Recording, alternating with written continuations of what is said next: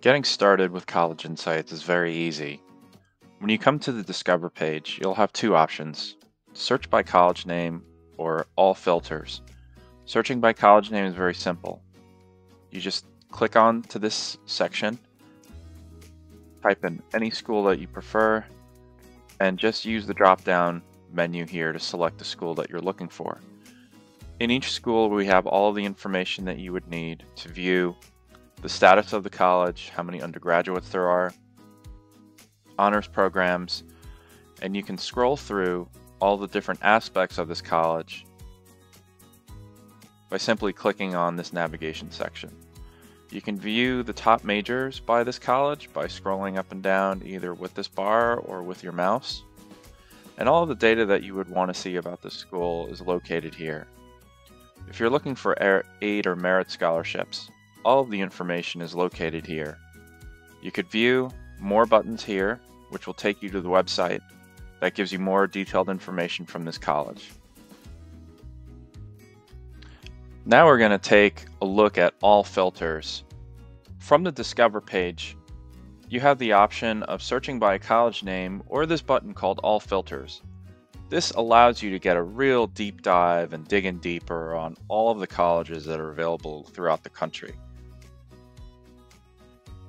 Many parents and students have different approaches to how they want to be able to achieve this, but what this tool does really well is give you the option of choosing which majors you may want to explore a little bit more of throughout the country, the locations, the school size, academic scoring, and pretty much everything that you might need to make a good decision on where you want to apply, where you want to build your list, and what you want to investigate a little bit further along the college journey.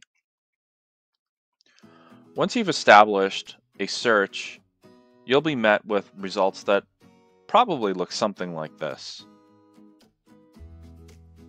You'll want to sort all of the information by using the sort by feature and looking up everything by everything from college name to average SAT and whatever you see fit for your own college search. But this is just a stepping stone to building your list. We encourage all parents and students at this point to start bookmarking and taking note of the type of information that they're getting. There is a lot here, and patience is required when it comes to building a really good college list. The good news is you can make as many lists as you want if you're a premium subscriber. To build a list, it's very simple. Select the bookmark, and you can either add a new list if you're a premium subscriber. You can save to the default My College list, and prior to this, I created a list called the New List for Today. In this instance, I'll just use that list right now, and you'll get a notification that that bookmark is saved.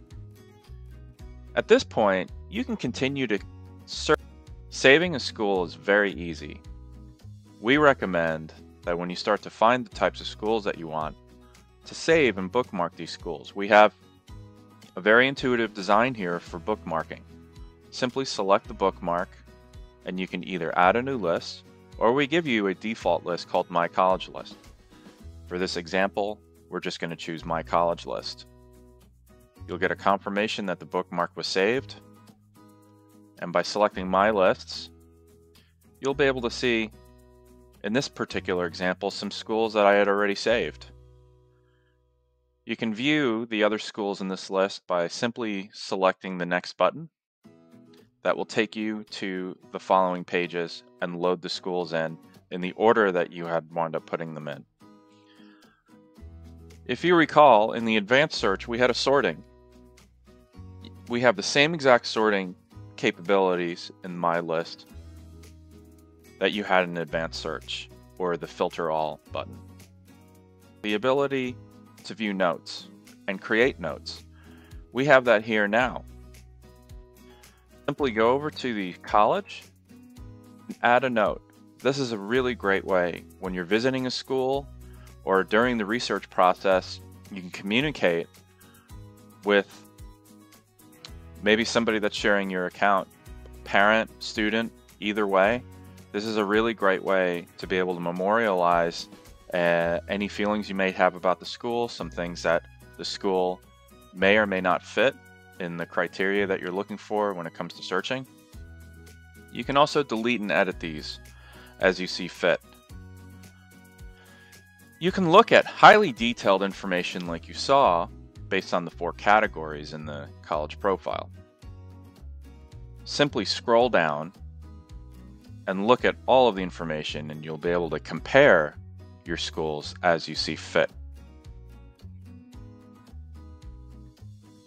In this case, aid and merit scholarships and school profile aren't that important. I just want to look at admissions. So in the admissions, I'll be able to look at all of this interesting data and really be able to make an informed decision about whether I want to add this to another list or if I want to remove it entirely. It's very easy. We showed you the bookmark button before, but it's right here. You can delete it from all lists, you can delete it from this list, or if you feel like you want to narrow down or create a new list, you can build off of this list into a new list. We recommend this for a lot of parents and students that may have saved a number of schools and are starting to narrow down and really want to just start breaking their lists down into different groups based on the need that they have at the time. Maybe schools that you're visiting, maybe schools that you're definitely eliminating. We recommend using this bookmark button throughout. You can add notes to this entire list, and if you want to add any more colleges, it's as simple as selecting this button, looking up your school, or using the all filters again